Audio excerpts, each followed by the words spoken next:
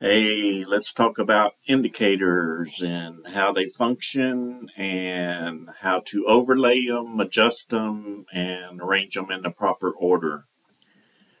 So if you look over here, you see I have the bid and the ask, and the spread is supposed to be right here, but since the market's not open, it's not going to show up. So let's go into studies and edit studies. And here is this bid and ask label right here, the first one in my list. And the way you put these in order is you'll notice arrows up and down here. And this will allow you to move one indicator up and that one down, or whichever one you want first in the list over here. This is how you do it. And most indicators have adjustments, and the adjustments would be here. Like for instance, this indicator turns red if the spread is too far apart. So here I set the spread to 9 cents. So if the spread exceeds 9 cents, it's going to turn red, and that informs me the spread is further than I want to pay. So that's how you would adjust that. And I talk a lot about the market forecast tool that comes with ThinkorSwim, and you'll see it down here. It's the blue line, and this one is the timing indicator, and this one is the MACD histogram. So you have to put them in order, or you get, I guess you could call it a not so clean view. Like for instance, if I move this down, well, I moved it up. Let me move it down. So if I move this down, like right now, you can see the lines are on top of the MACD. It's in the background. So if they were in the wrong order, I apply it, you're going to see it's covering up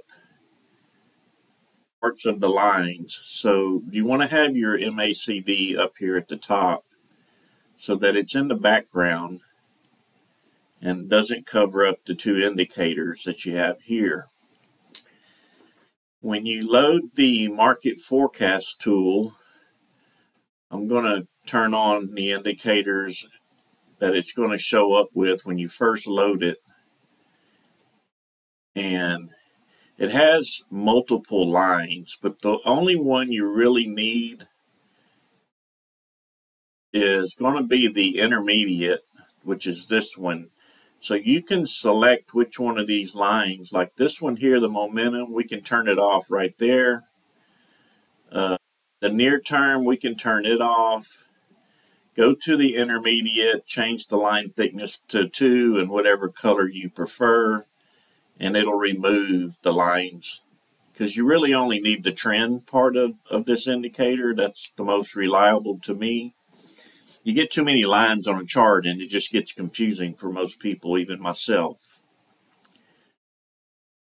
So basically that's how you do these indicators.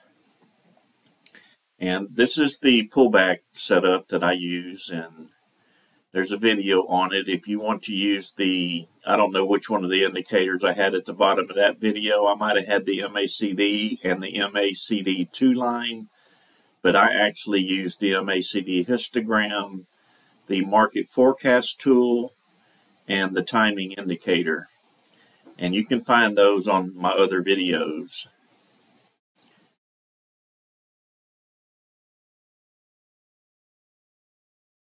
So if you want to add this 8 moving average here, and this is the 200, and this is the VWAP, you go to your studies and edit studies, and you can search for the exponential. I always type in EXP, and you double click it and move it over to here. And you can adjust it here by selecting the length of 8, and down here I do the thickness of 2 and blue, and I uncheck the upper. Well, I thought I did, but I unchecked the upper and the lower signals. I don't really need them. I have my own. And called the pullback arrows. And I guess that's the 50, not the 200 that I have on there. This would be the 50, the VWAP, and the 8 exponential moving average.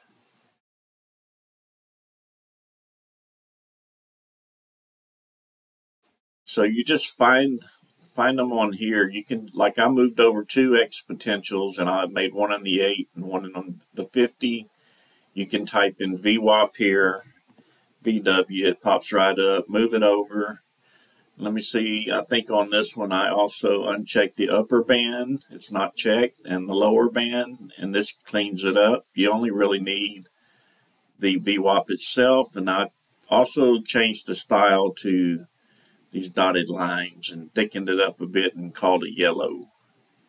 And it ends up looking like this. But you can adjust your indicators and add different things in ThinkorSwim that benefit you. I like to kind of keep it clean like this. To me, this is the best way. And in my opinion, the pullback setup video, it's the best one so far. It's the most accurate. You really can't go wrong with it. But I always encourage everyone to go to your on-demand and practice with it, so that you know how to use it well.